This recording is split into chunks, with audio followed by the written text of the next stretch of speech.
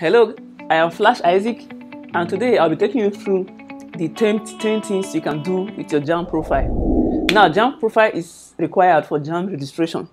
Now that you have your Jamb profile, there are 10 things you can actually do with your profile. And first, to access your Jamb profile, simply visit jamb.gov.ng, then enter your email and password. Then you are logged in. So everything you want to do, they are there.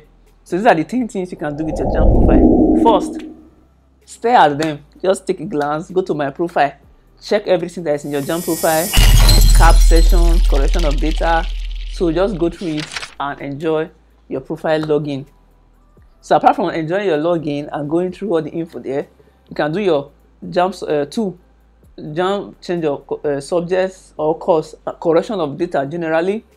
You can check your results on your Jamb profile. You can check your admission status on Jamb Caps portal. Jamb registration is done on your Jamb profile.